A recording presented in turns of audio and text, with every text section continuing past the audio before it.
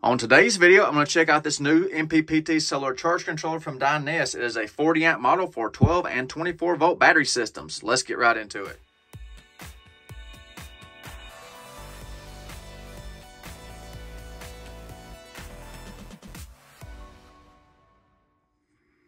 So let me share some details of the charge controller, then show you what I've been encountering with this controller after running it for a couple of weeks. You can see fairly good size charge controller, nice cooling fins on the back, thick aluminum heat sinks on the back.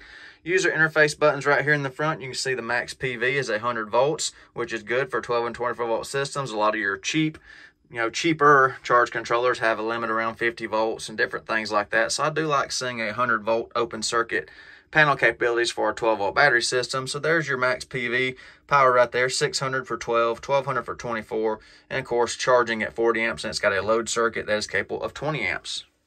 And then the terminals on the controller are very generous in size. You could easily fit a 4-gauge wire on the PV or the battery or the load terminal, so they give you plenty of room to use large wiring on this controller if that's what you desire. And you see the controller has a decent LCD display showing you all your information right there, and it is also backlit. So if you touch one of the keys, it does have a backlight so you can see it in a dark environment, things like that. So I do like that. You can make some settings on the charge controller right here from the user interface buttons, but it's limited to what you can set up. So I'll show you the different settings you can put in here. So you select your battery type right there, more on this in just a minute, and then you can select your battery voltage. It auto detects, by the way. You can set your equalized voltage, you can set your boost voltage, you can set your float voltage, and that's about it. And you can set your equalized duration if that's what you're wanting to do. But very limited besides that. This is your over discharge recovery set point for your load terminals. I'm not using that. And there's your load terminal cutoff voltage point right there. I'll say I'm not using the load terminal, so none of those apply to me. That brings you back around. That's all the settings you have on the user interface right here. I'm a little disappointed that I cannot set up the controller fully with the setup buttons right here on the front of the controller, and I have to use Bluetooth, which that's fine. A lot of the new controllers are equipped with Bluetooth. This one is too. So I've been using Charge Pro 2.0 on a bunch of these controllers that have similar software, similar features, but let me show you what's going on with this one. All right, so I'm connected to the Bluetooth on this charge controller using Charge Pro 2.0, which is what a lot of these controllers use nowadays. As you can see, I'm logged in right here. You can see got 29 volts on the PV coming in, not making any power, just a little bit of reflective light right there. But you can see the tally right here for the day so far, all that good stuff. And the manual clearly states that more adjustability is available in the Bluetooth, so that's okay. I knocked them already for not having full adjustability with user interface buttons, but we'll go over here to the parameter settings. This is how you set up charge controllers and different things with Charge Pro 2.0. It comes pre-programmed with a lithium setting for the battery type. On these controllers, this style that use Charge Pro 2.0, I always go in and put my own settings in. You can see battery type right here. I've got it selected as user, so I can set my own parameters. Well, these aren't the parameters I want. So I've had trouble getting this thing to program. It's buggy or glitchy, whichever way you want to describe it. So it took me probably 50 tries to get it to switch from lithium to user settings right here. So these settings right here that's been changed, this is comes as 14.6, 14.6, 13 or something like that. I forgot what the actual original factory settings were in the user menu, but I had to go through here. I couldn't change them through the Bluetooth. I could change this setting right here like I showed you on the user interface buttons on the controller itself, but I couldn't change it through the Bluetooth. So let me demonstrate the problem I'm having. So go up here, unlock. Okay, so everything is unlocked, so I can change my settings now. Awesome, right? Okay, so I don't really like those, but I've got them set for now. Just running this controller, just testing out. I wanted to change my boost recovery voltage to 13.3. So right there, 13.3, confirm, right? Okay. I'm not worried about over discharge recovery, over discharge voltage right there. I want the equalized charge time off. So confirm that. And then I want the temperature compensation off and equalized charge interval 0 days. This is close. I can work with this. So I want to save it. So go down here, hit confirm. Now watch the values.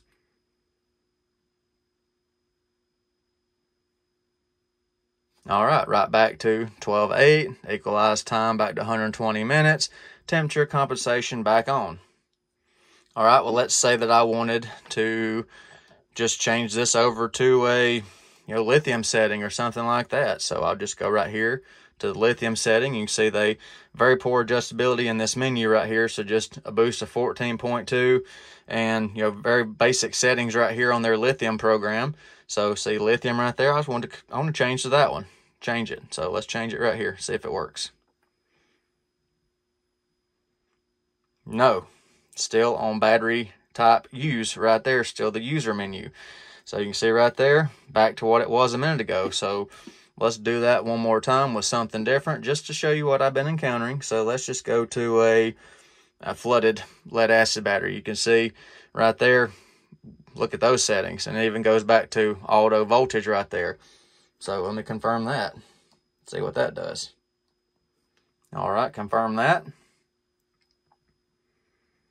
And then see, it goes right back to the user menu. So, all right, that's what I've encountered. But I can go in right here on the menu settings. I can change it right here. But remember, I've already told you it only lets me change the 3 settings. And those are the 3 settings I showed you down here that I could adjust in the parameter menu. So, those 3 settings right there, pretty much all you got with this controller. So I emailed the manufacturer, emailed tech support on this controller, trying to get it to actually accept its programming. So I told them I thought it had a bug in it. This wasn't letting the Bluetooth make any program settings, and I also told them everything I'm telling you.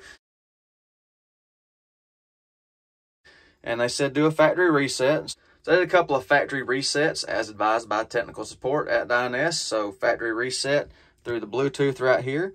So you go over here and you can go to the factory right here. So you can go right here to factory settings recovery, go through that.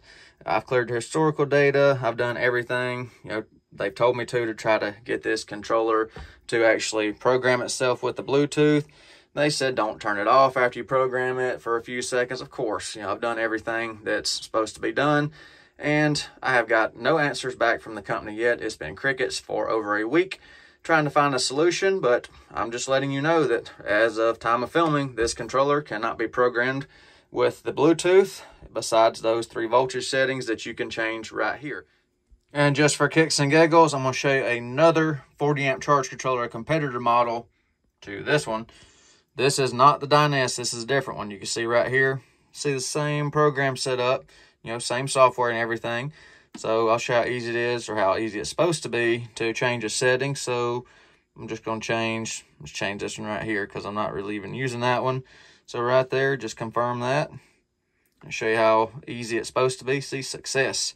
So that's on a different controller. So you can see obviously there's a bug in this one.